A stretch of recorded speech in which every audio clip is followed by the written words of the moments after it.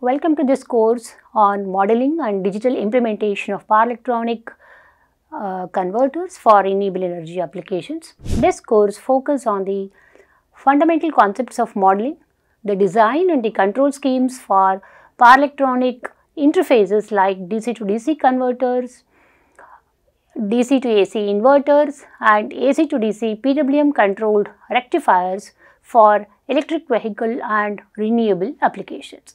Power electronics has a key role to play in various applications like lighting, welding, industrial automation, renewables and electric vehicles. Among them, the renewable energy applications and the electric vehicles dominate.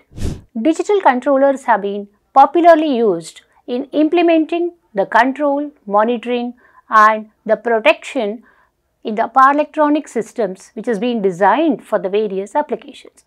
This is due to the benefits what we get from the digital control like flexibility, configurability, reliability and repeatability.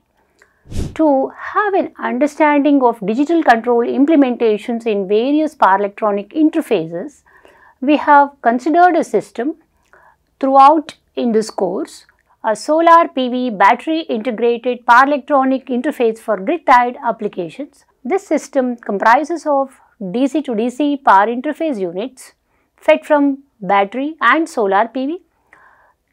This together forms the 800 volts DC bus for the inverter, and the DC to AC inverter is feeding the grid and the local loads. So, this course is further divided into 4 sub-modules. In the module 1, we shall see DC to DC converter modeling and control.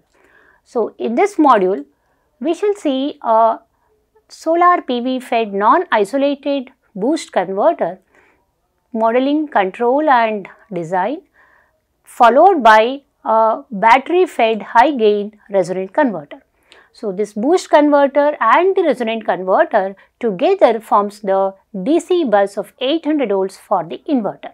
In the module 2, we shall see the modeling and control for the grid-tied DC to AC inverter, modeling and control for inverter feeding the standalone loads. In module 3, the DC to AC inverter, modeling and control to function as a power factor correction converter for battery charging applications is covered. And in the module 4, the complete system operation, the power quality aspects, the concepts of islanding operation, the power management schemes shall be covered.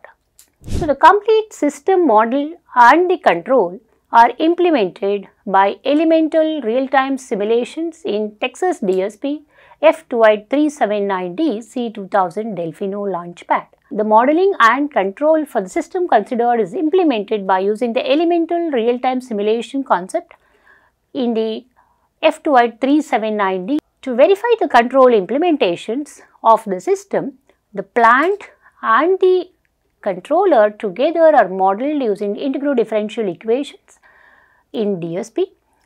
This is one of the key aspects of this course.